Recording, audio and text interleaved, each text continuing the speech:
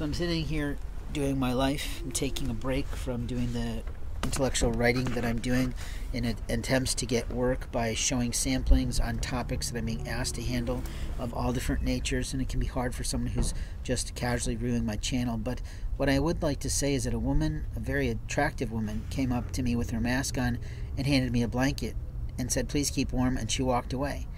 I did say to her I couldn't possibly receive this, but she didn't care about my decision and she walked away.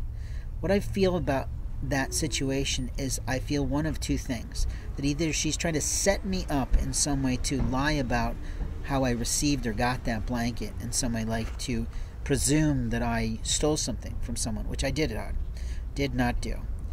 Or two, that she didn't have the kindness of courtesy that she allegedly thought of me and cared about me, but she didn't think to ask me what I truly needed. Because of all the types of blankets I need, I don't need a white blanket. Now, it's a beautiful blanket, and if I had a home, I would be honored to have it as a throw blanket on a sofa or a chair in my home, or even possibly could remotely use it in a vehicle if I still had my fully paid for business vehicle. But it's still a little too white and too easy to get dirty for that.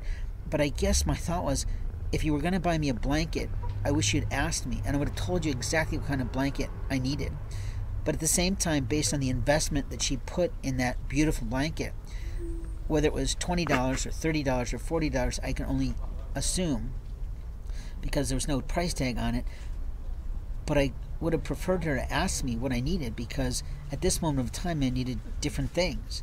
I needed a little bit of petty cash so I could buy some food, but more importantly, in terms of my keeping myself warm, I need some gloves because people keep stealing my warm gloves at night. I need neoprene gloves, and those would cost at the low end of what she paid for that blanket. At the same time, I'm saving for a pair of new shoes because some bastard has stolen mine in the night and left me with his mini ones that are scrunching my feet and causing my toes to freeze. So openly, that value of the blanket could have gone into that fund to help me get closer to something I truly need, because you've only got one set of feet. So I guess I'm not trying to be ungrateful, but I really would appreciate when people want to do things that they'd ask, because then everybody wins. You feel good about trying to help someone. I feel good about receiving the help that is reasonable for what you want to spend and what I need. Does that make sense? Because I don't think it's rudeness to say no to something that I don't need and don't want.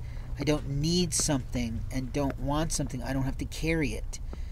It's a beautiful light blanket, and it might keep my feet warm, but it's not going to stay very clean. And what I really needed was something different.